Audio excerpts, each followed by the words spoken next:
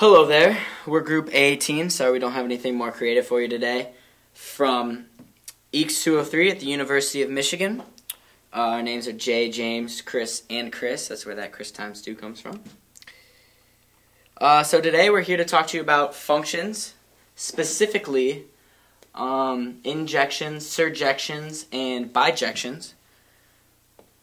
So to start it off, I thought, we should probably go into what a function is a little bit. Just a little reminder, if not anything.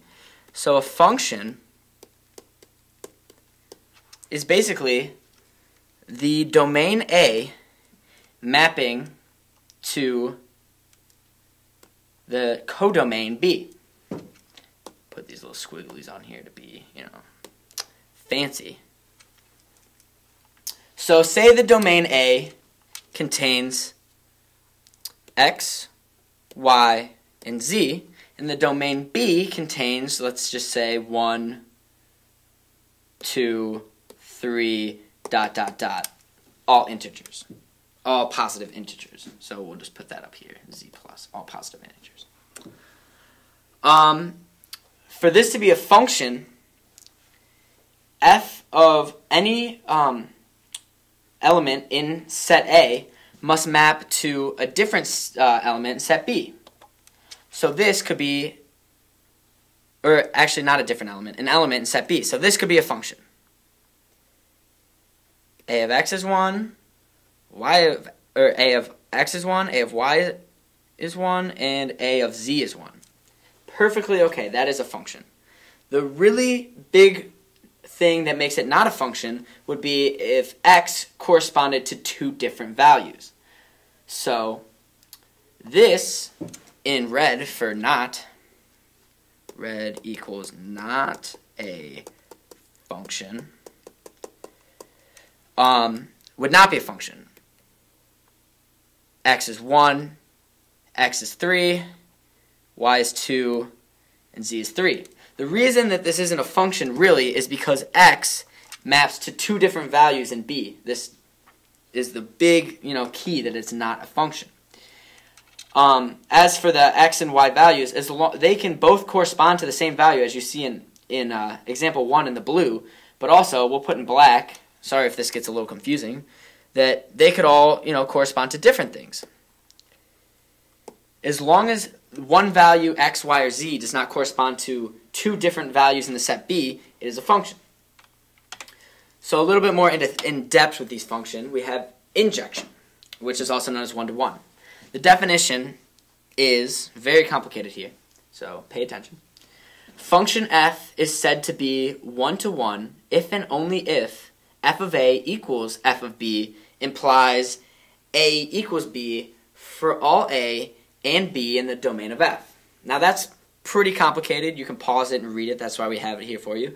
But a little bit more simple in English, we say for each a used in f of a, where a is an element of a domain, has one distinct f of b. A great example of this is Social Security numbers. So if set A is the set of all people in the United States, and set B is all possible I say, Social Security numbers, then A, the set A, each person has a Social Security number, so each A corresponds to a element in B, a separate element B, a unique element B, but it does not correspond to every single element in B. A mapping of this, just to help people get it through their head a little better, looks something like this.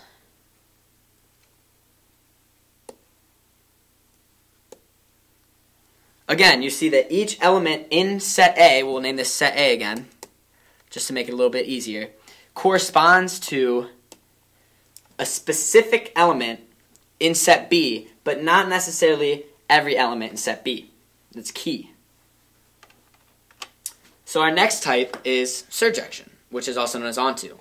Another very complicated definition of surjection is a function f from A to B is onto if and only if for every element little b, in big B, set B, make sure that people know that this is a set, this is a set.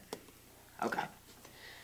So from function set A to set B is onto if and only if for every element B in set B, there is an element A in set A with f of A equals B. Again, very complicated, so we break it down in English for you.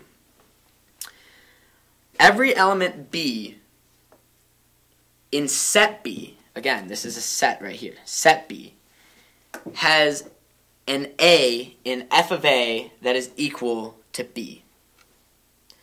So we have a couple real-world examples again for you to help you, understand a little bit more. The first one is a person to biological mother. So we can say that set A is a person. Sorry. Basically we can say that because every mother, or every person has a mother, but two people can have the same mother, this is an example of surjection. Now, person to gender. Every separate person has a gender, so it corresponds to a gender, but two people can have the same gender. Now let me take you to the next page really quick and map it out, and I can even explain those examples a little bit further. So, a mapping of this looks something like this.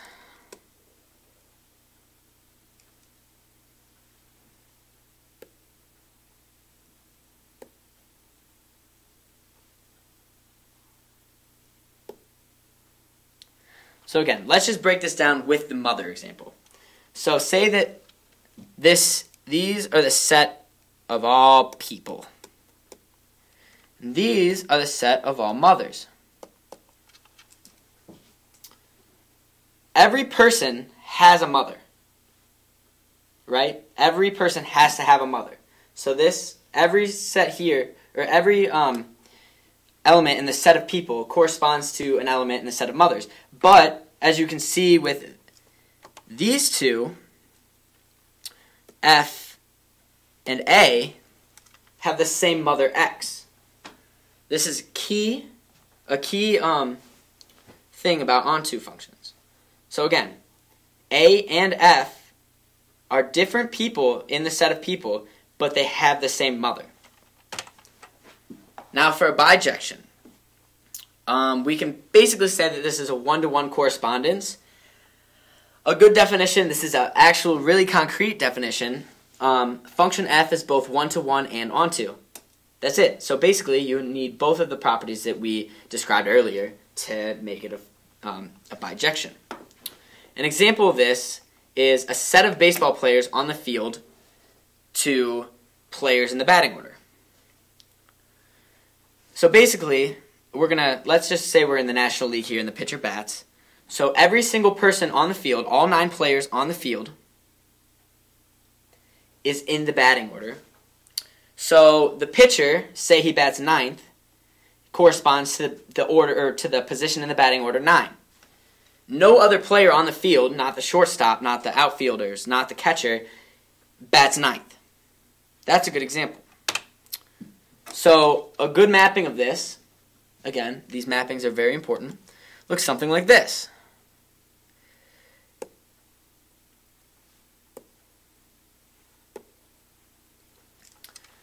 You can see that every specific, we'll say, player spot. Every specific player corresponds to a different spot in the order, and every spot in the order is has a player assigned to it. So basically, a bijection can also be thought of as a function that has an inverse. This is what we have for you. Thanks for listening, and you can get more on inverse functions from another team. Oh, also, we'll leave this up to end. This is the proofs. Pause it here if you want to look at it. Very important, very complicated. Take a whirl at it.